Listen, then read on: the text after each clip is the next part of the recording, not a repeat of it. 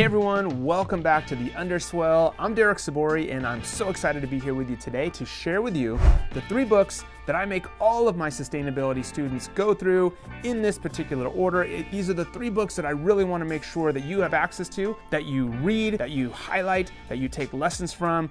Ready to dive in? Let's go through them one by one. So these are the books that no matter what, whether you're an individual student, whether you're with me in the classroom, whether you're going through a leadership workshop or a brand cohort, these are the books that I'm going to suggest and even mandate that you read, and they're gonna go in this order. The first book, this one, The Responsible Company. It's by Yvon Chouinard and Vincent Stanley. This is the follow-up to Yvon Chouinard's book, Let My People Go Surfing. We all know about Patagonia. We know that Patagonia is sort of the North Star and our inspiration for all things sustainability and activism, right? We love what they do, we love how they do it. But what was the journey? How did they get there? What kind of leadership did it take? And what were the commitments that it took? Well, it's all in here, right? This is the story, and this in fact is the handbook for it. In fact, there's a really handy handbook at the very end, sort of a checklist of all things that you can do for every part of sustainability, environmental, social, community, all things that we're focused on for stakeholder engagement. It's all in here in a workbook format.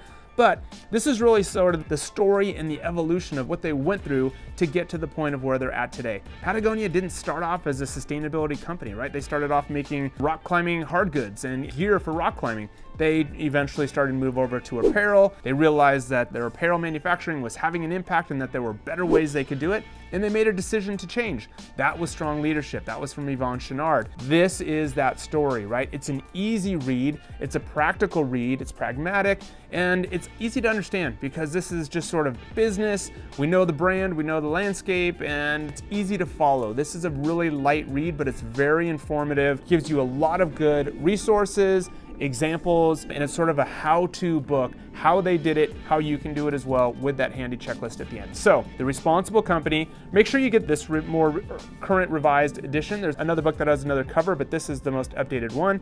You can get it over at patagonia.com for sure, or probably anywhere else.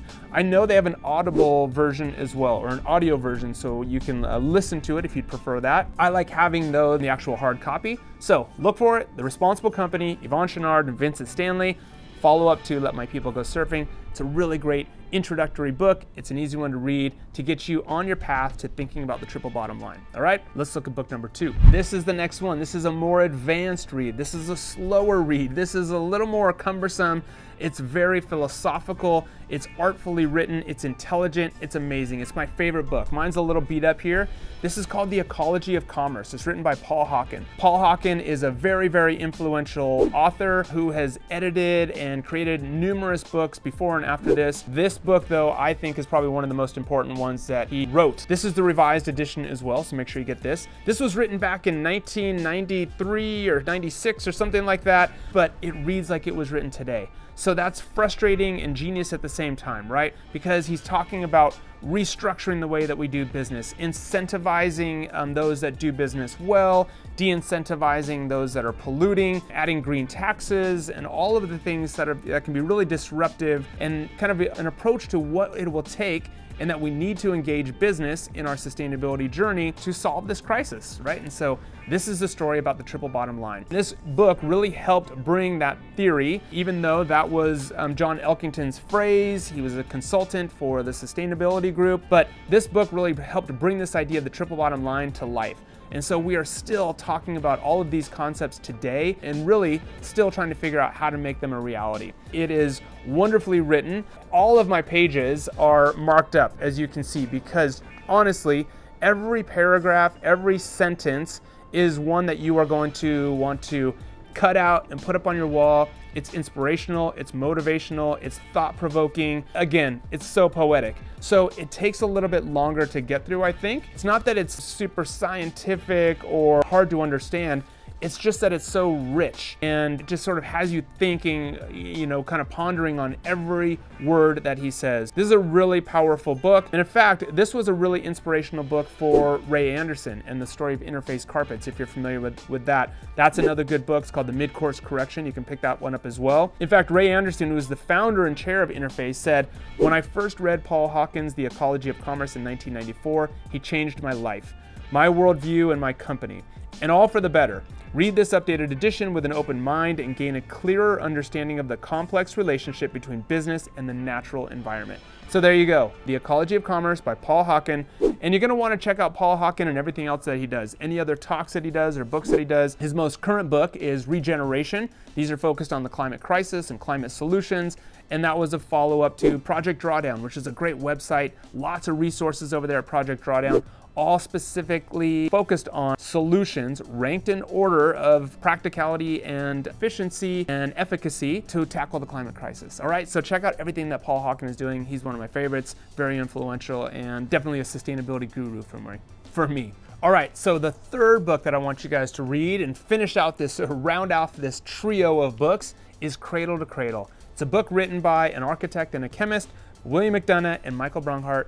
Both of these guys came together and realized that, hey, we should not be making toxic products that are made in a toxic way and that emit toxins while we're using them and then go in a landfill and emit more toxins. So they were all about cleaning up our products and focused on a circular economy. So this is really the book that really helped bring this idea of a circular economy out into the mainstream, right? So this was written in 2002. So many years ago. They were ahead of their time because we are still trying to put emphasis on and talk about circularity. So it's a really, really powerful book that has all sorts of concepts in it. And what I really like about this book as well, so again, I've made all my markings in here. This book though is not made of paper. And so they really were trying to put into practice their theories here that, hey, even a book should be made differently. Everything should be made differently because this is when it's done, it's going to go back into be polymerized and made into another book over and over and over. It's kind of really this idea of moving away from the linear economy, focusing on a circular economy. It's a really powerful book though. It's a design-oriented book and you'll love it. And to me, this really caps off and wraps up all of the other content that was in The Ecology of Commerce and even in The Responsible Company, right? Even though this is the most current, these are the two oldest ones. This is the oldest, this is the middle one. I like to read them in that order that I laid them out, right? So make sure you finish off with Cradle to Cradle. I would get the physical copies of all of these books. I know for sure that The Responsible Company, like I said, comes in the audio version. The Ecology of Commerce, I know comes in an ebook version, and I'm pretty sure the Cradle to Cradle book does as well. But if you want to get that tactile feel and understand what they were talking about, what they were, when they're writing about this polymer, get the hard copy of this book. You can get it used and it's still really exciting. All of these are great books. They are foundational learning. You need them in sort of your mental library. This helps you set the basis for your understanding of sustainability, what we're talking about when we say sustainability, that it's this broader approach that encompasses all things, all parts of our value chain, and what it really means when we're talking about the triple bottom line or circularity or really being a responsible business. All right, so there you have it. I hope that helped. If you like this video, make sure that you click that big red button down below, subscribe to the channel so we can keep you updated on all things related to sustainability in your learning journey. And also, if you really want to learn the 35 things that I think you need to know, that everybody should know if you're focused on sustainability in the apparel industry, go down and click the link there and get that free download over at the website so you can start on your journey. As you're reading these 3 books, you've got your language, you've got your topics, you've got it all coming together, and you're on your journey to be a sustainability guru. All right, if you need any other help, let us know. Hope this video was helpful. Tell a friend, subscribe, click the link, get your download, and make sure that you read this trio of books because these are going to set you on your path to deeper learning and deeper understanding. All right, see you later.